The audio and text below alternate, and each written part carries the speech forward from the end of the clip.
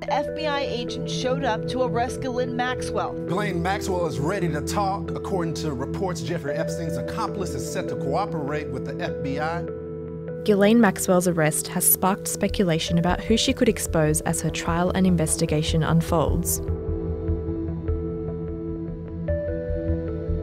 The US president himself has been closely linked to both Jeffrey Epstein and Maxwell. I'm wondering, do you feel that she's going to turn in powerful men? How do you see that working out?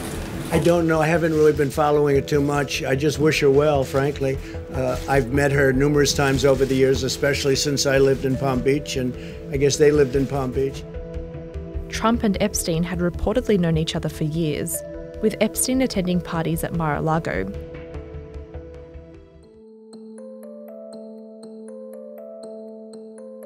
Out of all the famous names being thrown around in connection with Epstein and Maxwell, her relationship with Prince Andrew was perhaps the most intimate.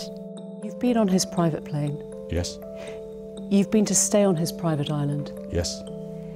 You've stayed at his home in Palm Beach. Yes.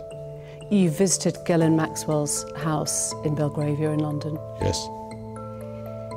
So, in 2006, in May, an arrest warrant was issued for Epstein for sexual assault of a minor. Yes. In July, he was invited to Windsor Castle to your daughter Princess Beatrice's 18th birthday. Why would you do that? Because I was asking Ghislaine.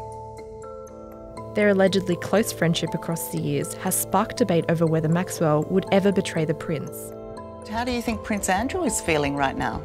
Oh, Prince Andrew should be panicking at the moment because Ghislaine doesn't really care about anyone else but Ghislaine. Clinton recently denied he'd had an affair with Maxwell, but has admitted to flying on Epstein's now infamous private jet. The former president also denied ever staying on Epstein's personal island.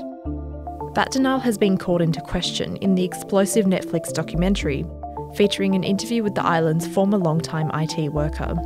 Bill Clinton sitting with Jeffrey on the living room porch area, which was Jeffrey's favorite spot. I saw no other guests there at that time at all. I just said, hey, wow, Jeffrey's sitting with Bill Clinton.